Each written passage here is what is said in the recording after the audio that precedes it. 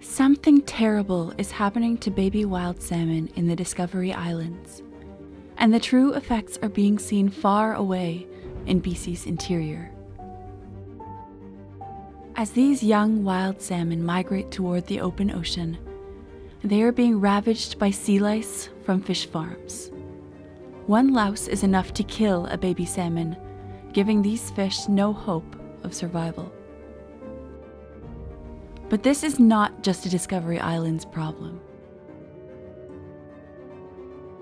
These fish belong to the Fraser River, their birthplace, a system which has seen a devastating trend toward extinction.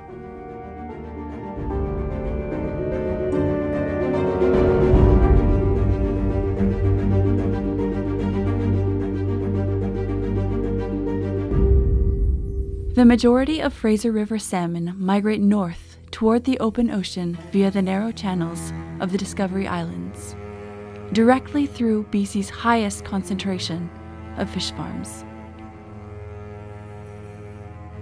This is what they are met with, and they are not returning home to spawn.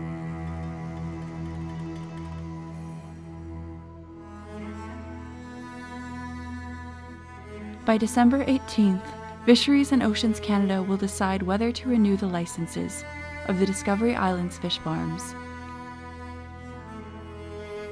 knowing very well the harm they are causing to wild salmon.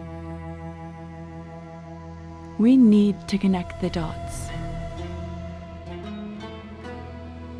These fish farms decide the fate of British Columbia's largest salmon-bearing river.